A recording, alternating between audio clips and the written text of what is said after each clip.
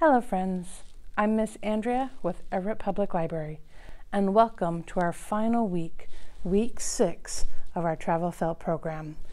You might remember in week 1, you were able to pick up a felt board. We have felt, it's a folder, there's a pocket, and each week after that, you could come to the library and pick up an envelope with your next set of felts. Let's take a peek to see what's in here today. I'm going to move my big board over. And what do I have? Oh, I have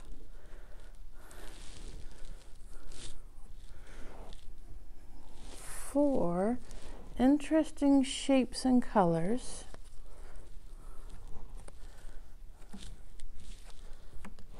And a mouse. So we have 1, 2, 3, 4 houses and a mouse. What colors do I have? Can you say them with me? I have a green house, a blue house, a purple house, and a bright orange house. Green, blue, purple, and orange. And then I have this mouse that has a piece of felt stuck to the back, and you want to keep it on there so he'll stick to your board. This is the perfect setup for a game. What you do is you hide your mouse behind one of those colors. Then you put all of your house up. One, an orange house, a purple house, a blue house, and I even have a green house. Wow. And behind one of those houses is a mouse. So the game, we're going to say, little mouse, are you behind the house? And we're going to lift up the house to see if we can find the mouse. Should we start with orange? Now I hope you'll say the words with me. It goes like this. Little mouse, are you behind the orange house? Should we look? Oh, no mouse. Which one should we try next? Purple. Okay, are you ready? Can you say it with me?